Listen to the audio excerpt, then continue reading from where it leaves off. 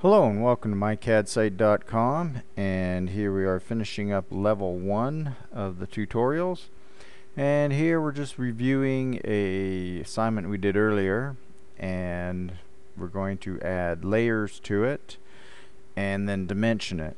So we'll click on the new layer icon and type in text, and we'll make that color yellow, and just move that over so it fits on my small screen here. And then again for dims, I just use that for dimensions and make that color red. Okay, and then we'll go back in and make a final layer for objects, and we'll make that layer green. So go in, object, and change that to green, and we're good to go. And now everything ready. Make the text current so that anything we draw now will be on that layer, and apply and OK. And so first thing I'll do is just take all the objects and put them on the object layer, which you'll see is actually red because I didn't finish the command properly. So I'm just going to easily go back in and show you that by changing the layer properties, you change the properties of everything that's on that layer. So now all the objects are green. So now we're going to start the text command, and we're just going to start it at 0, 0 and put in the height we want the text to be and the rotation angle. And I'm just going to type in my name and the assignment number. And my name is person you make the checks out to. Thank you.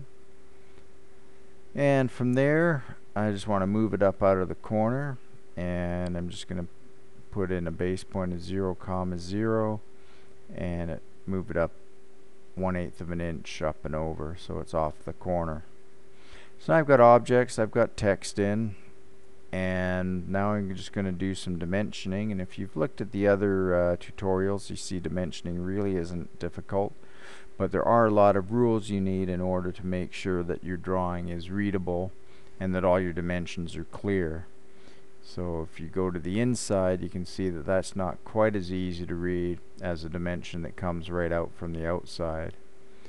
Radiuses, same thing, pulls it out and then it puts a center mark in for where the center point of that arc is. And diameter puts in the diameter symbol in front of the radius. And aligned brings it out parallel, measuring the full length. You'll see that's 0.53, but if you remember from the other tutorial, it's actually 0.375 or rounded up to 0.8. And from there we can just finish doing some baselines, but for that we need to first start with a linear dimension, and so I'll just put that in. And baselines just continue on from where you are on other objects and just keep going along. Now that looks really crowded, looks really bad, so I can use grips to move them around. And I'm just going to bring that up and bring this bottom one up.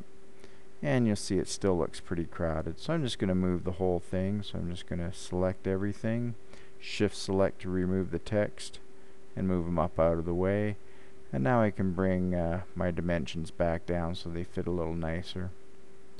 Still a little cramped, but it'll work for what this is. And another linear dimension here. So as you can see, everything's on its layer and dimensioned.